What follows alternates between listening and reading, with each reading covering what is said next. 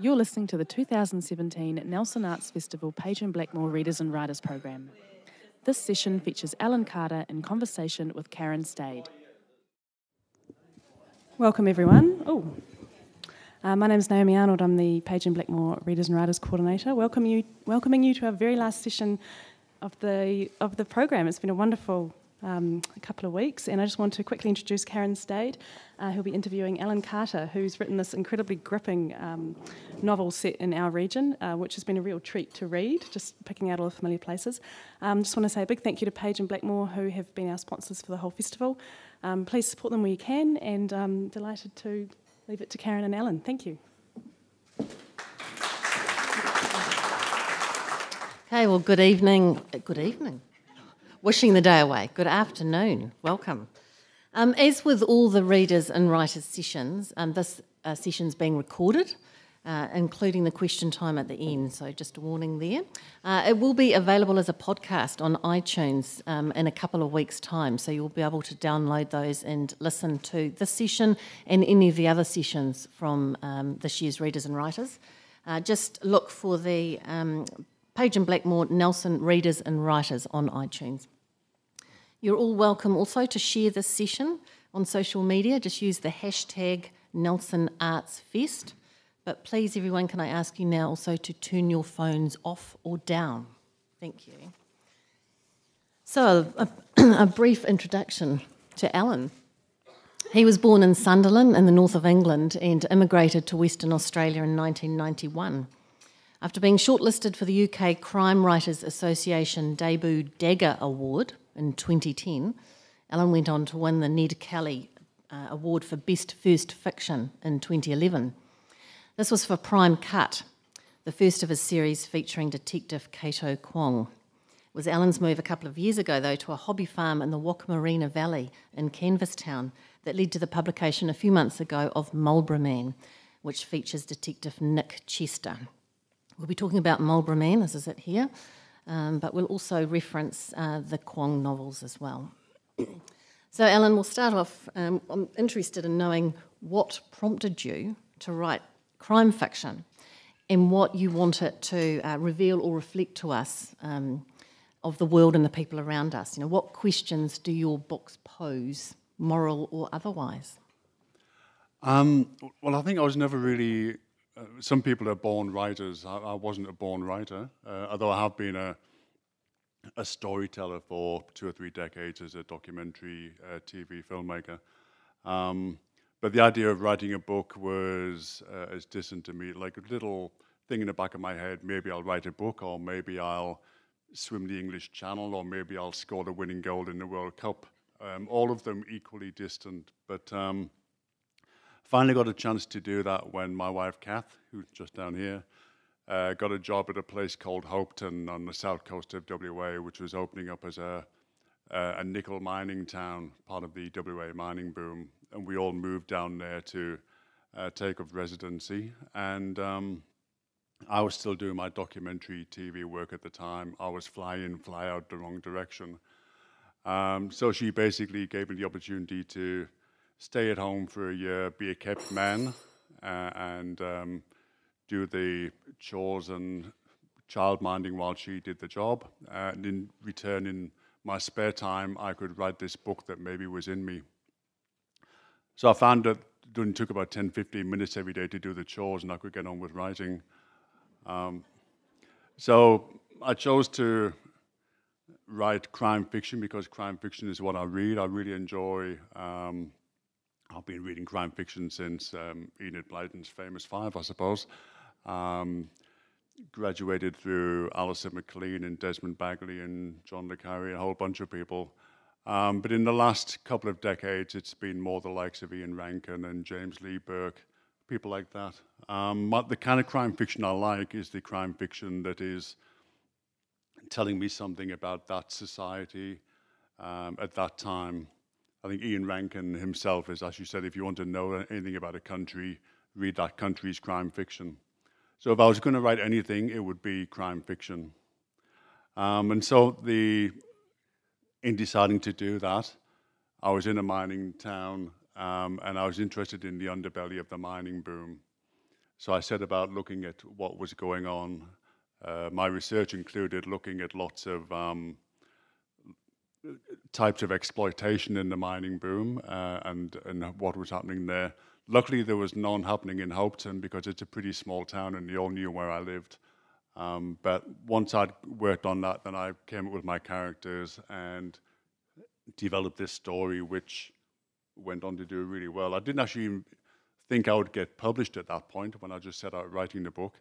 That was also a distant dream. I knew the statistics on publishing were pretty daunting, but I decided to write anyway and go for it and enjoy myself. Would you like to read us something? Okay. So Detective Philip Cato Kwong is a Chinese-Australian detective in the WA police force. He's based on a character I met when I was doing my documentary work. I was working on a TV reality, a cop show where you follow the cops around all day and night. And at 2 o'clock in the morning in a suburban police station in Perth, I'd come across a Chinese-Australian detective whose colleagues all called him Cato, which got me thinking, why did they call him that and what did he think of that? And it struck me immediately that he would be an outsider with an awful lot to prove to himself and to his colleagues. So a couple of years later, when I came to developing a character, he's who I thought of. So Getting Warmer is the second of the Cato Kwong books. And the section I'm going to read is not actually about Cato himself, it's about one of the people who appears to be a villain in the book, a scary person. But I was interested in looking at how people find themselves doing bad things, and sometimes it's not always for the worst reason. And in this case, there's an assassin, a young African guy called Dieudonné, who's from the Congo. And he's a refugee who's arrived in WA. But he's a former child soldier. So he's grown up, and all he has known since he was about 11, 12-year-old is killing.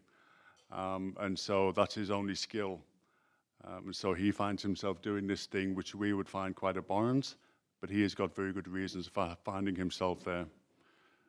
So this is a short section through the point of view of Dieudonné. The militias, the businessmen, the government officials, they all passed through his village and took whatever they saw. Food, women and girls, boys for fighting, lives. They took the dust. They always wanted more, and they would never be satisfied. Dieudonné once again studied the boys around him, their eyes locked on the screens, faces twitching, transported into a cartoon world where only the quick and strong survive, a world where blood gushes and guns roar. Would they be so brave faced with the real thing? Technology. They craved it.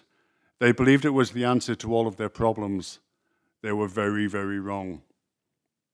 He logged out and went to pay his higher fee. He smiled at the aggressive Game Boy. It could be seen as a peace sign or a provocation. He didn't care. He'd grown up knowing you can slaughter a nation in less than a week using only machetes.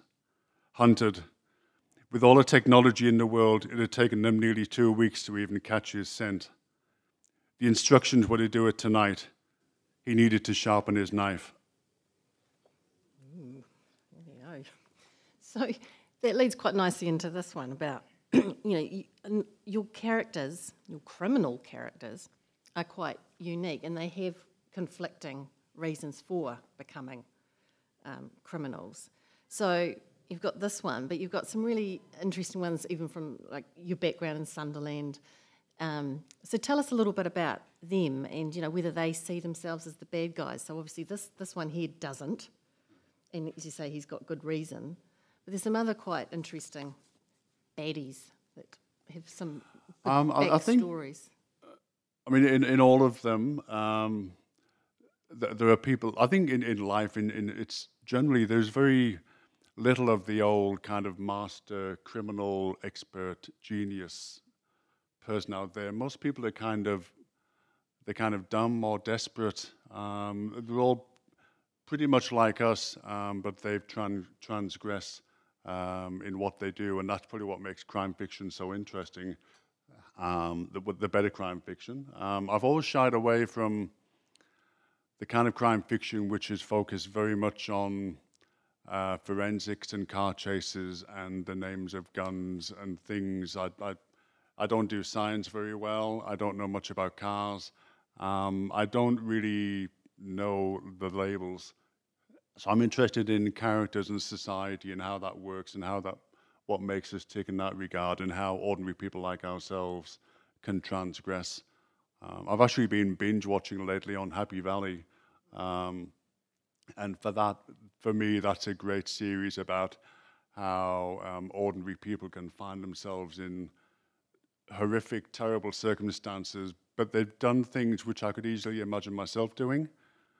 Well, some of them anyway.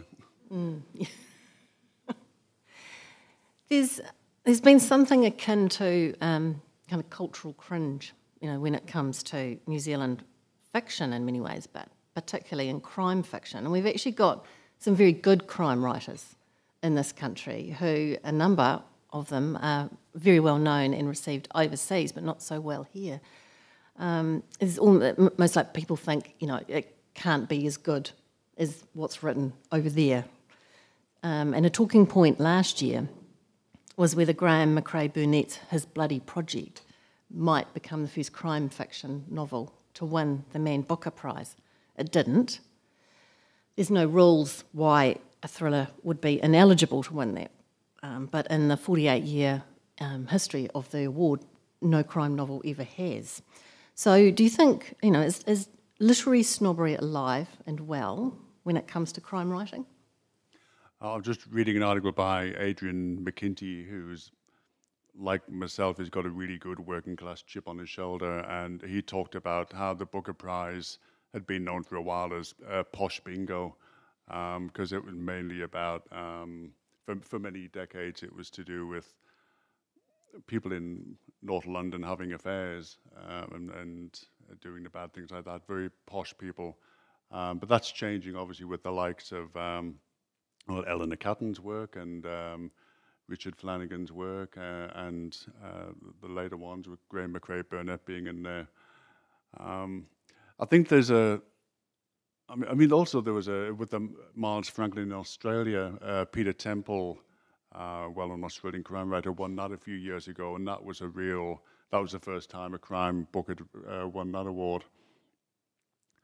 But again, I think Val McDermott, Ian Rankin, all of the better crime writers it's an argument that's been going around since the beginning of crime writing as to the value of genre fiction versus literary fiction. And I think that there's no kind of literary canon. There's good and bad writing, there's good and bad genre writing, there's good and bad literature. It's just out there, really. I went to a session at the Adelaide Festival earlier in the year, and Hannah Kent and Graham McRae Burnett were both talking together on a stage. One was regarded as a crime writer, the other one was regarded as a literary person, but they were just both talking about the issues of writing historical fiction, and both of them had very similar issues. They had books set in that same era, looking at rural poverty, looking at a crime. All of the better stories out there seem to be to do with a crime anyway, be it from Oedipus through Macbeth, through Othello, Julius Caesar, you name it. They're all to do with blood and murder and lust and all of those things that we love. You've got another extract, I think, that may relate here. Page. Which one was this? That was in Marlborough Man. 212. Oh, this is where I get a bit literary. Yeah. Okay.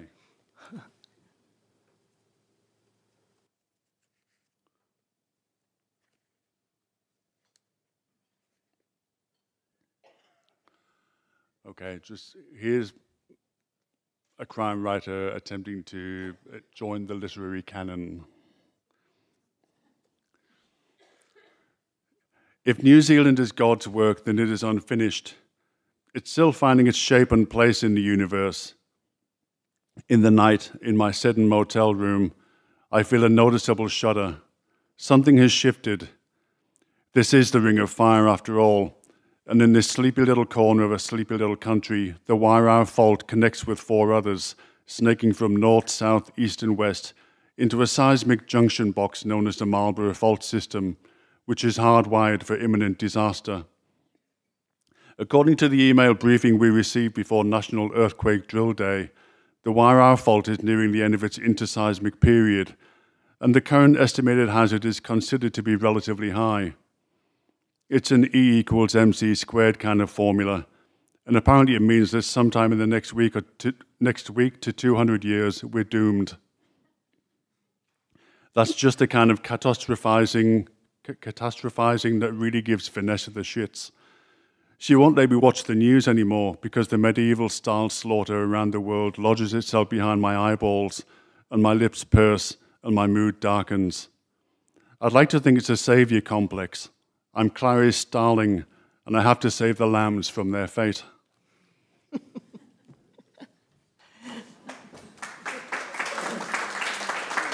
See, they like literature, don't they? They do like literature. That's what these people are here for. So the Cato Kwong series is set in Western Australia, in Marlborough Man, in Marlborough. And they're both incredibly distinctive.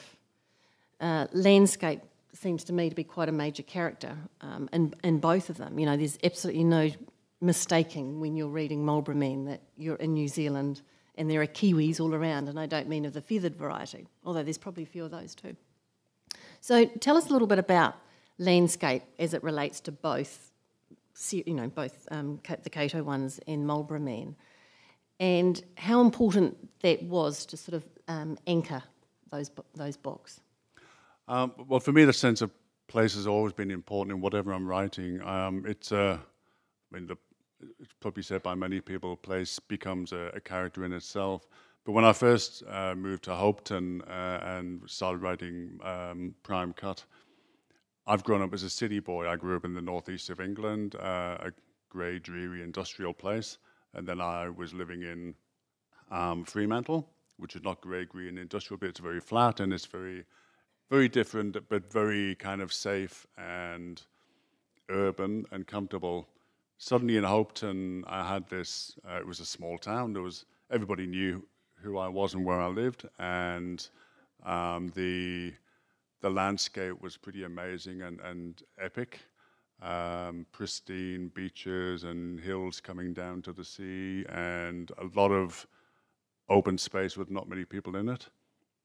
So that was a very inspiring place with a lot of history as well. I don't know how many of you have heard of Kim Scott's writing, but most of his books, Benang, Dead Man Dance, and the latest one are all set down in that region. That's where he's from. So it's a very, very inspiring place with a lot of history to it. So that immediately came into play when I was writing. And likewise, coming to the Wakamarina Valley, why wouldn't you write about a place like that? Again, it's got an amazing history. It's an amazing landscape.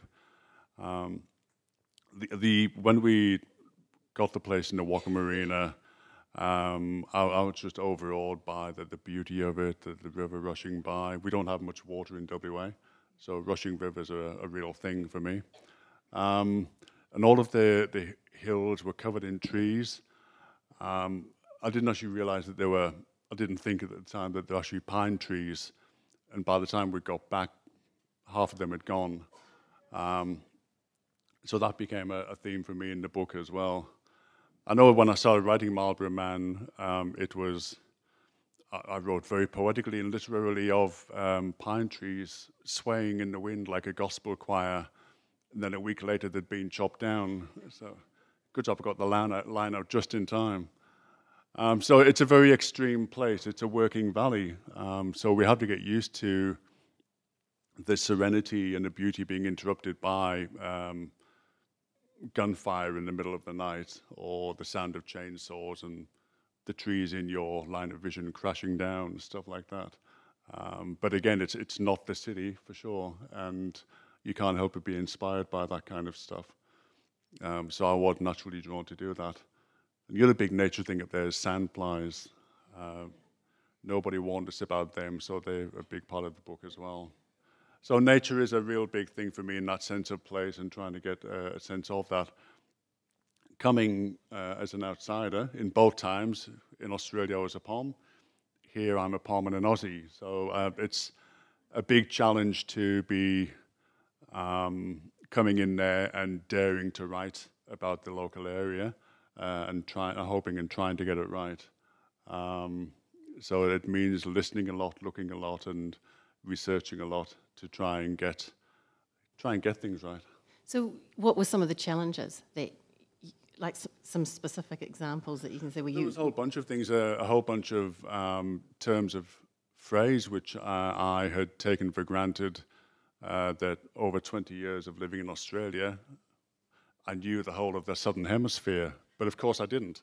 And when I put the first drafts out of this book over here, a whole bunch of Kiwis said to me, "We don't say that here."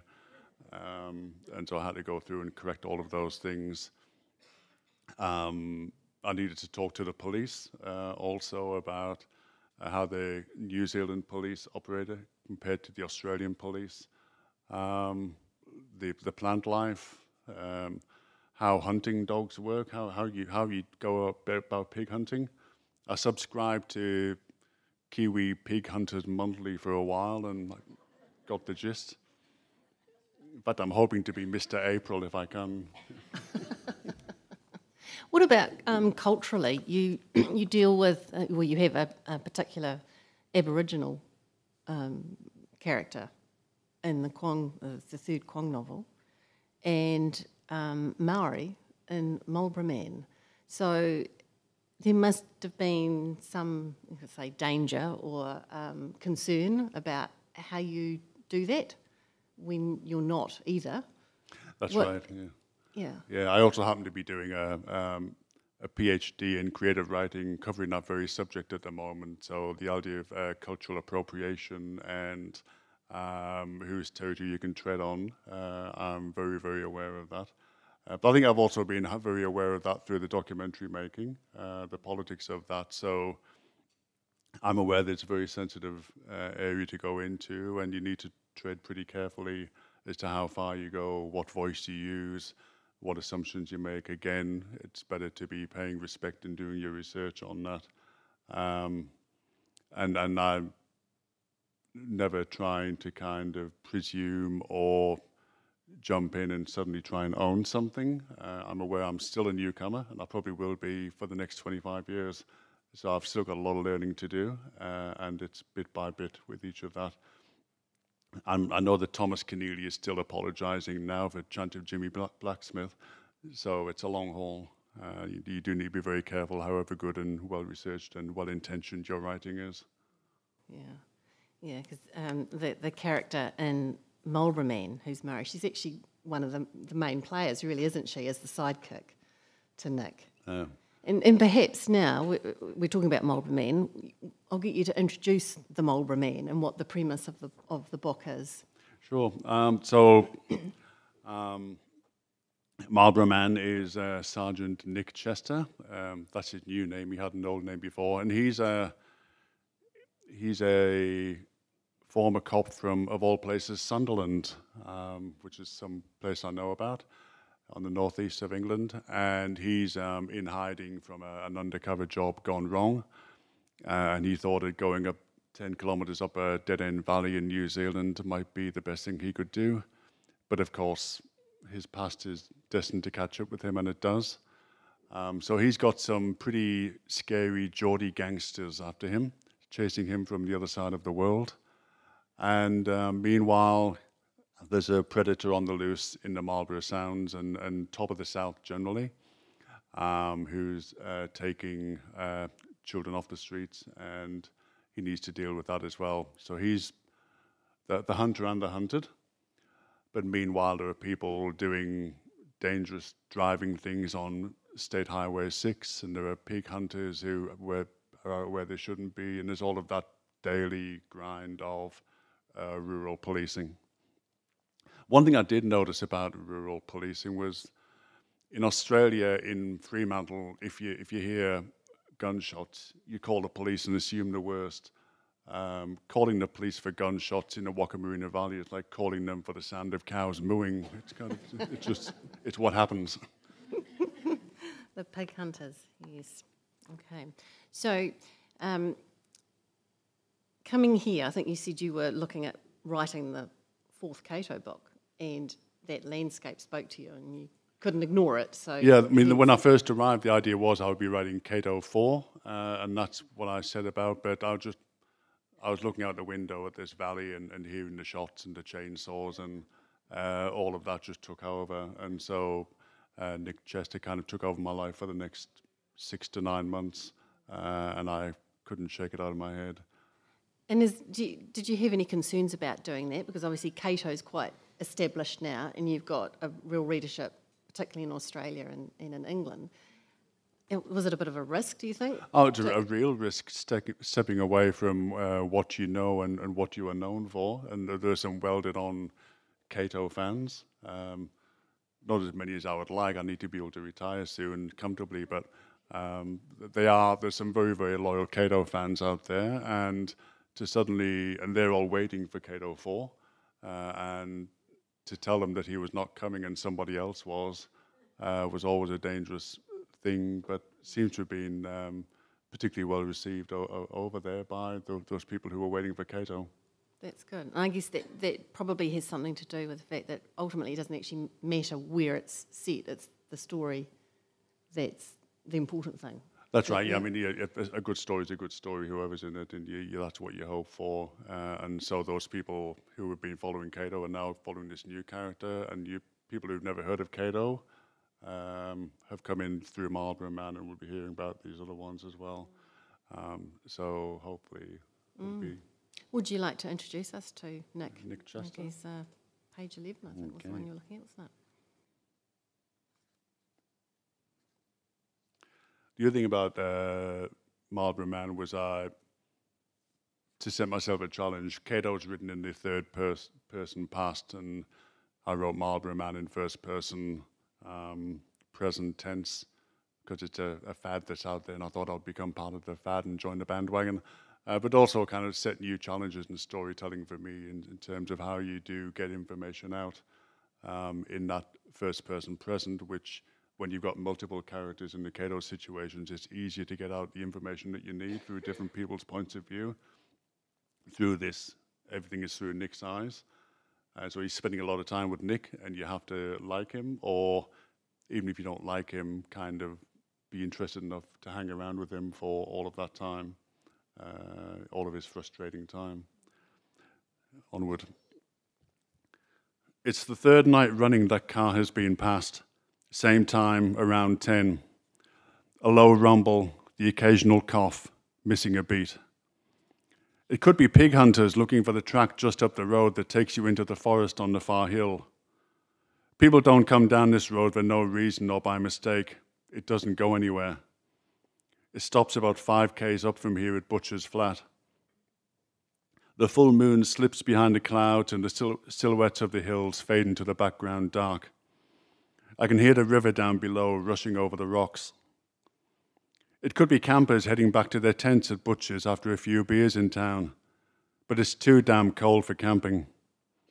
It could be scavengers after some firewood from the recently logged hills. It's meant to be spring, but it still gets down near to freezing, and there's no dry wood left in town. Besides, who's got $200 for a trailer load when every other bastard is on the dole? And surely it's got to get warmer soon. In winter, the wind roars up from the South Pole across the Antarctic and Southern Oceans, dusting the Alps with snow and ice, snaking through the green fjords and lonely valleys under the door and into your bones. It'll freeze your core and consume your heart if you let it.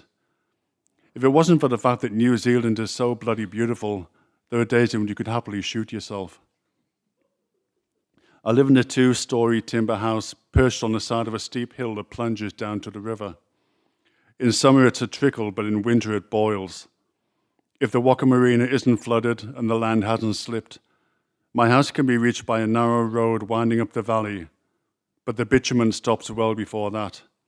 We're not just off the grid, we're off the tarmac. The valley's a good place to hide, whether from the toils and tribulations of the modern world or from real people and real threats.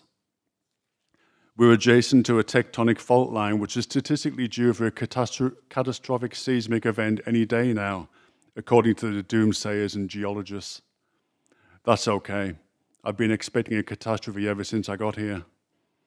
It could be those weekend miners down from their day jobs in the city, here to work their claim on the 150-year-old scratchings in the riverbank that never turned a profit back then either. It's not about the gold, they say, it's about history, tradition and mateship, and an escape from whatever ails them in the big smoke. But it's not them. I know who it is. It's Sammy Pritchard. He's finally found me, and this is his way of letting me know. His reach is long, even from maximum security. Come back to bed. Yes, pet. I look at Vanessa lying there, sleep-gummed and irritable. I think of Paulie asleep downstairs. I wonder if Sammy will just come for me and let them live. No, of course he won't.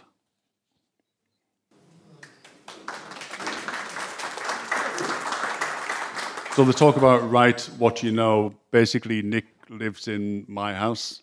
He's got all of my views and everything. So if you read that, you'll have a pretty good idea of my daily life, apart from being hunted by Geordie gangsters. So there's a number of themes that run through all the books, including family and conflicting values. And I know you're really interested in exploring various topics and social consequences and that sort of thing. So can you maybe pick a couple and let us know how you sort of weave those into the books? I think in particular there was, in Prime Cut, I've been interested all along the way in the issue of parenting. Cato's got a son who seemed to be aging about the same time as my son. So when he was a teenager, my son was a teenager, so I got all of my anti-teenage angst out in Getting Warmer and Bad Seed, all of the stuff that was giving me the jits. And so there's all sorts of things, but in Prime Cut, Cato is an absent father. With my documentary work traveling overseas, I was obviously often an absent father as well, and feeling very guilty and neglectful. But one of the bad guys in Prime Cut is actually a far better parent than Cato could ever hope to be, and that's shown up in a key moment in the book. And so I think just trying to draw attention to the failings and frailties of the good people in the book, the heroes, and some of the strengths of the so-called villains, just to show again those complexities in that human beings aren't two-dimensional characters. There's good and bad in everybody. I know that's a bit kind of wishy-washy motherhood, but you know, life is like that. Yeah, and there's also things that were obviously going on at the time, and there's race relations and things like the property development, and in New Zealand, in Marlborough Man, there's environmental issues coming through. Do you sort of go out looking for that stuff, or is it just coming at you? It's always there, and I'm often thinking about it anyway. I wrote Bad Seed, which is the third in the Cato Kwong book. I'd been on a 2-month residency in Shanghai, and I was going to explore Cato's Chinese heritage and his Chinese identity. But that was also during the course of the 2013 federal Australian election, which was all about stop the boats and all of that stuff, a major racial undercurrent to that election. So racial politics comes into that a lot. Cato's constantly having to prove himself in that regard in all of the books, so the identity stuff comes into that a lot. And I'm interested in exploring that all the time, and it's part of my work in documentary. Is most of the documentaries I've made were for SBS in Australia, and all of the more interesting stories are to do with Australia's multicultural society and exploring how well or how badly that is going. And that's where it's not about me trying to be kind of PC or tokenistic. That's what I find interesting about where we live. And here we've got I've got big issues like logging and environment, the usual thing about the gap between rich and poor, and this kind of sense of entitlement that people have from that higher end of town. But I do also talk about the major issue of meat thefts from pack and save. That's really out there. I did read one. I kept on in doing my research. I kept on every other day.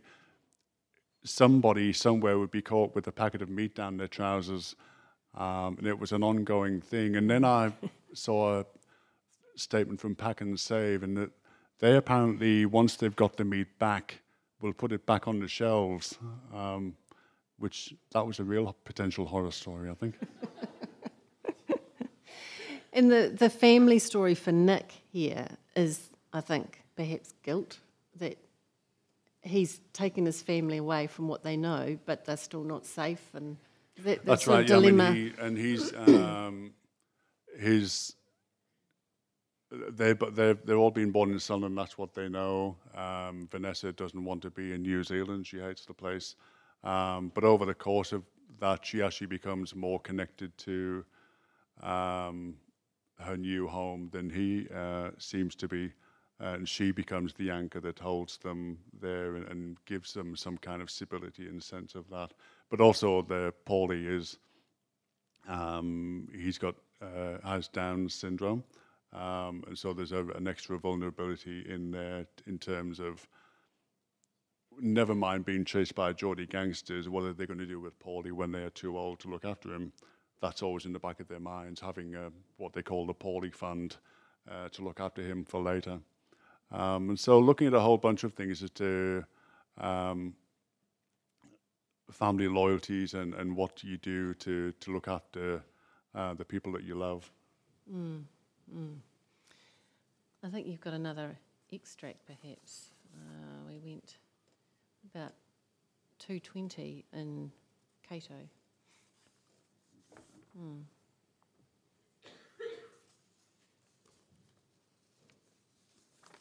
This was Lara and the Foo Fighters. Actually, no, I won't read that one because I've got. I'll read some more of this. Okay, sure.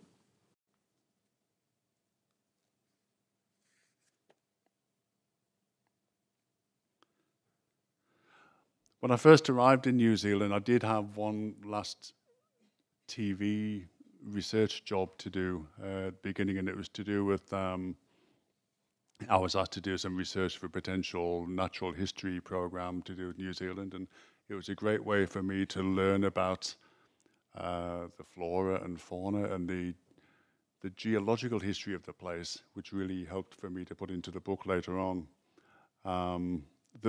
The documentary never came off, but I had lots of stuff inside my head at that point. And so I learned all about longfin eels. And so we were about to talk, I think, about red herrings and things. And red herrings are something that the crime writer has to be able to work well with, because crime readers, like all of you good folk, you can see a fraud a mile off. You're very discerning, and you don't want to be cheated too early, and you want to be challenged.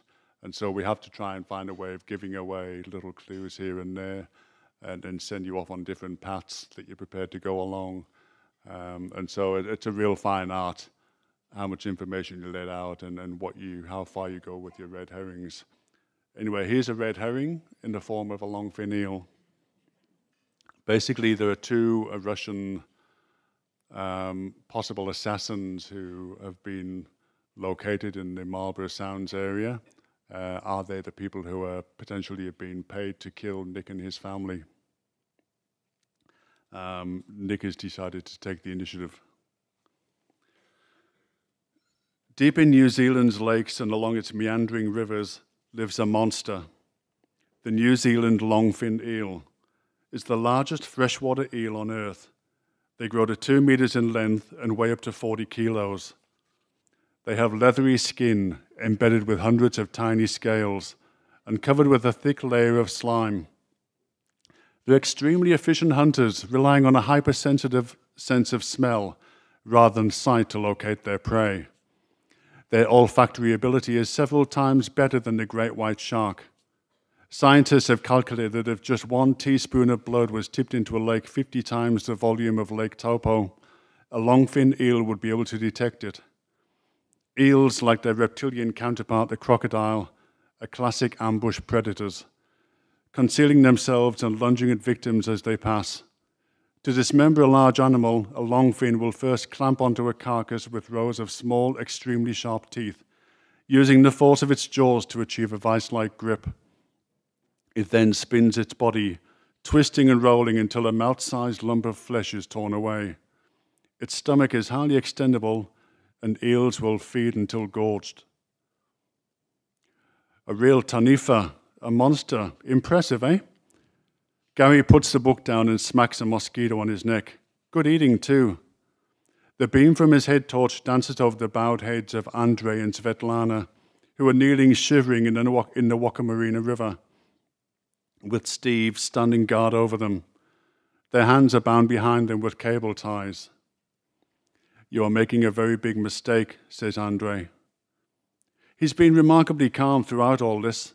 Before we left Picton, I took their hotel key card and grabbed their guns and passports and wallets and crammed them into a couple of cases.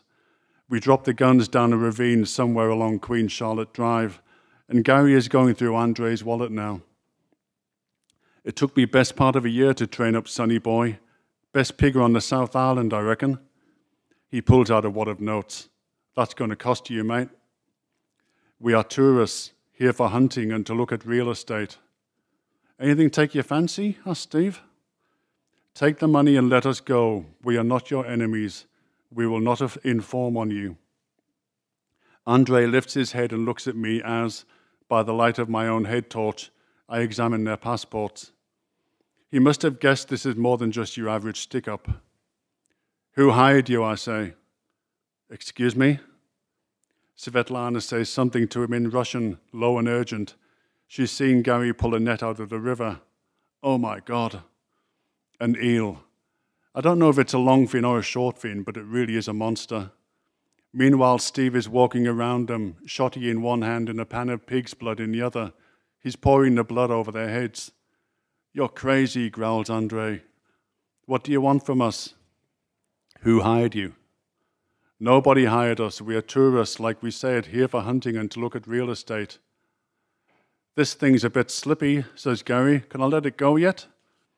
I know you are hunters. You killed his dog last night, and you've been sent here to kill me. Who killed a dog? Says Svetlana. Bastards. Andrei looks at me with an eye out of an eye dripping with pig blood. He seems amused. The eel is thrashing to be free. If I was here to kill you, you would already be dead. I'm on holiday, my friend. You have the wrong people. Svetlana mutters to him again in Russian. What's she saying?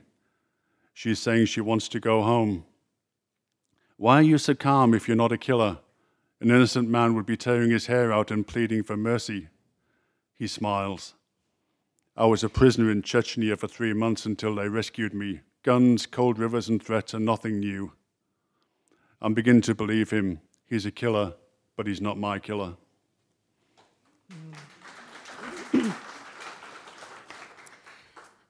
So you were talking there about the clues that you give your readers. What about the ending? Should it wrap up the story? Should we know exactly what's happened? I think if you finish off a story not knowing what's happened, you probably feel a bit cheated. So actually there's a thing I need to show you. There's a top 10 tips for mystery writers. Just download it and it'll help you know it. And it's got the basic rules for writing a crime or mystery. And I want to read the whole 10 to you because that'll be a bit over the top. But I'll read a few which are really key to what you need to know and what your audience is expecting from you. So you need to introduce both the detective and the culprit earlier on, introduce the crime within the first couple of chapters, The crime needs to be sufficiently violent, preferably a murder, and the crime should be believable and plausible. That's something which really turns me off if I'm reading a crime book and the killer has come up with something so excruciatingly complex and intricate that I kind of think, how much time did they spend thinking about this really gruesome thing, which is really unlikely to happen? Because most murders are kind of a stab or a hit over the head or a whatever. They're pretty quick and simple, but yeah. So somebody that goes over the top with the crime begins to take it away a bit. The detective should solve the case using only rational and scientific methods. Apparently there was an oath written by G.K. Chesterton for the British Detection Club in which you've got to raise your hand and say, do you promise that your detectives shall well and truly detect the crimes presented to them using those wits which it may please you to bestow upon them, and not placing reliance on nor making use of divine revelation, feminine intuition, mumbo-jumbo, jiggery-pokery, coincidence, or act of God? I do. And the culprit must be capable of committing the crime. Don't try to fool your reader, because your readers, particularly crime readers, they read so much of this stuff and they can spot you a mile off, and so they know when they're being messed about with. And you wait as long as possible to reveal the culprit. So there you are. I've given you the top 10 tips, or 7 of them anyway. You know what to do now. Yeah, we'll be expecting a lot more crime novels written locally, eh? So you actually mentioned readers there, and I think crime writing is read a lot by women. There's quite a good representation of men out there today. What do you know about your readers? This is actually quite a 50-50 audience. Yeah, it is. Most of the demographic seems to be women of a certain age, and that's. But I think crime fiction is particularly popular among women. And there are probably a whole bunch of very good reasons for that. But it is and also generally among older people. And so that's interesting for me in terms of who I think I'm writing for, in terms of what this type of stories I choose to tell, the voice I use for that, a whole bunch of things. I remember I gave a talk to Peppermint Grove Library, which is a very posh, rich part of Perth, and I think the average age of that one, the audience must have been about 75. And right at the end, there was an old lady totted up to me on her walking frame and bent down and whispered in my ear, "I think Cato's getting a bit sexy, don't you?" So I know who I'm writing to, and I know it's going to work. How does knowing that a lot of women read your work impact on things like your choice of victims or the perpetrators of crime? I just know from personal experience that there's an awful lot of books out there where young women seem to be the victims of some pretty gruesome acts. And it's I don't know what percentage it is, but it's huge. And I just personally find myself going a bit ho-hum with that, partly because of not again. Some of it's obviously been done really very, very well and very gripping, but I do get to wondering about with the ease with which a certain part of society is chosen as the victim, because the statistics are that the usual victims of violent crime or murder are actually young men or men generally. That's the highest thing, but maybe the young woman victim appeals to some latent fear that's in there. But I'm not sure if I've made a deliberate choice. Yes, I have made a deliberate choice to not go down that line so far anyway. Who knows what will happen in the future, but for the most part, I tend to be killing off other parts of society and not them. And I think it's, for me, the victim is not just a cipher or a prop to show the hero or heroine's brilliance. at detecting or whatever. I think there needs to be that the victim is, for me, is a part of the story of the society that you're telling. So if you're going to have young women as a victim, then maybe there should be a lot more of an attempt to talk about misogyny and male violence and our complicity in that. But my victims, I'm looking at things like exploitation of underclasses or a whole bunch of other different things about society which I'm exploring. Maybe one of these days I'll get round to that, but not yet. Yeah. We might turn to the audience for some questions. Does anyone have anything they'd like to ask? Who's going to be first? Alison. When you were saying about the inspiration for Cato was a young copper that you met, did you ever reconnect with him and give him a book to read and say, this is partly based on you? I'll just repeat that if you don't mind. So that's about the influence on, or the character behind Cato was a real man, and did you introduce the real Cato to the fictional Cato? I did attempt to. Before the book came out, I got back in touch with police media and said, you know that bloke I met 2 years ago at 2 o'clock in the morning in such police station, and said, is he still around? And they got back and said, no, he's left and gone off somewhere. We don't know where he is.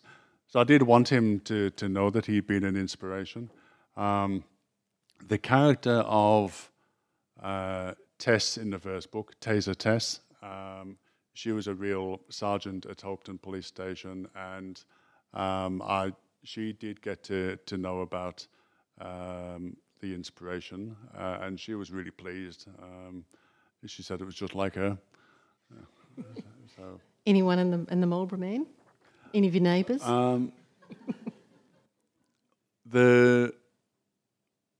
Well, there's a recidivist meat down the trousers type who gets pushed off a cliff called Kevin Moran, but he's a neighbour and he's not really like that at all. But it makes him, I think he's quite pleased to be that interesting. There was a question from the man just behind Alison. Yeah, what was your path to publication, and did you consider self-publishing at all? Okay, this was about the path to publication, and did you consider self-publication? The path to publication was the traditional one of trying to find a publisher who would do it. I never considered self-publication. I think not kind of a snobbery against it, but probably I couldn't bear the risk or whatever. But I think also my background as a documentary maker, I've always had the work that I do pre-commissioned, like by a broadcaster or whatever. And so I've always looked for, it's part of a filter, I think, of a quality filter for me. The market, in the form of the TV station or the publisher, has decided to take a risk in me and give me a budget to do that. And so they, for me, are a test that they think this will reach its audience. So that's been my own personal path to do that. In terms of getting there, as I say, when I first started writing, I didn't expect or believe that I would be published. But I think after a couple of months of writing Prime Cut, I happened across I think it was a Penguin crime writing competition, which wanted the first 5,000 words of an unpublished manuscript. And I think I'd written 5,000 words by then. So I polished them up and sent them off, and I was lucky enough to be the runner-up in that. So suddenly it kind of gave me an idea that maybe I did have some potential. And then the Crime Writing Association debut Dagger wanted the same thing, 5,000 words unpublished. And again, got into the shortlist for that. So at that point, I got tickets on myself, and I put my hand open to Fremantle Press, the local publisher, who operate a very good crime list, and they decided to take a punt on me. So I got lucky. Yep. Anybody else? Yes, down the front here. Does that mean that you haven't used an agent, you just go straight to the publishers? Because many publishers now say that they don't accept manuscripts unless they come through an agent. So this is a question asking whether Alan has or does not have an agent, because it seems many times publishers won't accept writers without an agent. I didn't have an agent at the time. A number of publishers now do accept unsolicited manuscripts, and they will have kind of a. I think Alan and Unwin have a kind of a Super Wednesday once a month where you can bang your thing in that Wednesday, and then they will look at it. But I mean, some agents won't accept manuscripts either, so it can be pretty tight. But I just decided to go with whatever was open to me, and I have got an agent now, but that was 2 or 3 years after the first being published. But yeah, I think that you just look out there at the publishers' websites for those that do have openings and opportunities, and they are out there. Over here. Yes. Did you, after your first book, then get contracted to do the follow-on Cato series, like with a timetable, time frame that you worked out with the publishers? Or? Okay, this is whether Alan worked to a time frame having had Prime Cut accepted. This is for subsequent books. Yeah, suddenly from working through my first ever manuscript, then getting commissioned to write a further 2 books with a timetable attached to them, and then a further 2 after that with another timetable. A loose timetable, albeit, but there was a timetable and the pressure was on. But it's a good pressure to have. But they were out there. I know with the first book, Prime Cut, suddenly having a publisher taking an interest and looking over my shoulder was quite a revelation for me. They said I was really good at writing violence and comedy, but I wasn't too good at sex. I need to kind of really up my game there. Kat's heard this one before. And so I remember one day I was sitting at home, and Kat came back from her day at school and said, "Why the long face?" I said, "Oh, I've just had an afternoon of Free Metal Press criticising my sex scenes." And she said, "Join the club." And we've got a final question. Am I allowed a second? You may. Have you a very effective way of editing that you could share with us? Oh, this is sharing Alan's secrets about editing. Editing. I'm very used, again, as a documentary filmmaker, I'm used to going back over something many times, and 10, 12, 15, 20 times, whatever it takes. So I'm aware that for me, you have that big lump of rock, and somewhere inside that is the statue of David, and you keep on chipping away at it. But I don't. Some people will agonize over every single word for that day.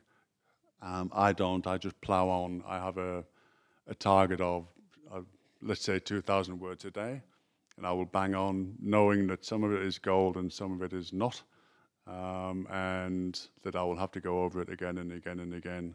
And I've got a very good editor at Fremantle Press who picks me up on everything from punctuation through to sex scenes, through to everything I need to look at story-wise. And so to have that, a good person to work with and to trust and to help you along. But no, I'm prepared to go back and revisit every single thing. I can't say a specific tip, but editing is a very, very good and important thing to do. Well, I've only got to 8 times at the moment, so I've got another 12 to go. You said 10 to 20. All right, you're on the way. Excellent.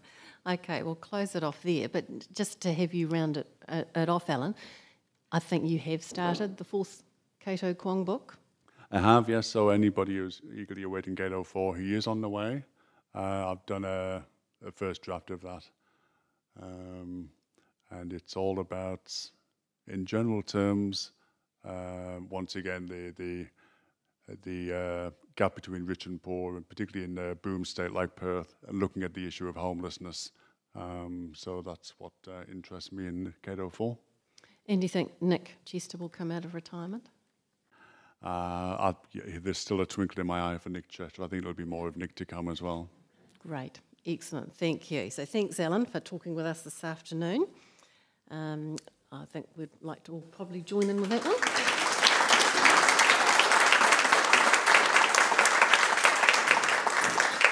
And thanks also to Paige and Blackmore over here. Alan will sign copies of Marlborough Man over there, so please head over that way. He'll move down there to sign those for you. So thank you all for coming this afternoon. Enjoy the remainder of what's been a pretty fabulous Labour weekend, weather-wise and in terms of the Arts Festival and the readers and writers. And we hope to see you back next year.